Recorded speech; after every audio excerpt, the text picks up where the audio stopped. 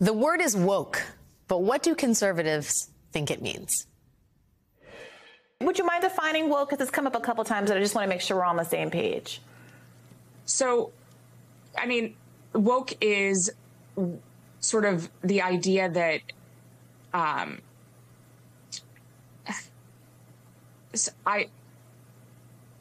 this is going to be one of those moments that goes viral. I mean, woke is something that's very hard to define, and we've spent an entire chapter defining it.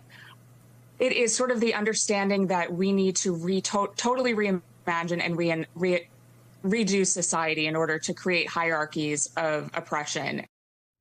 Hard to define. Redo society. Something about oppression.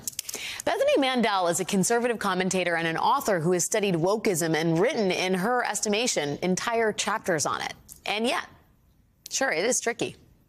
So far, the only person to define what woke actually is Florida Governor Ron DeSantis. Late last year, his staffers were asked to define woke in court. His communications director defined woke as a slang term for activism, progressive activism. His general counsel added that woke is the belief that there are systemic injustices in American society and the need to address them. Which sounds right, maybe even sort of sensible. Maybe that's why the anti-woke movement has such a hard time with it. Sometimes it's what you don't say that speaks volumes.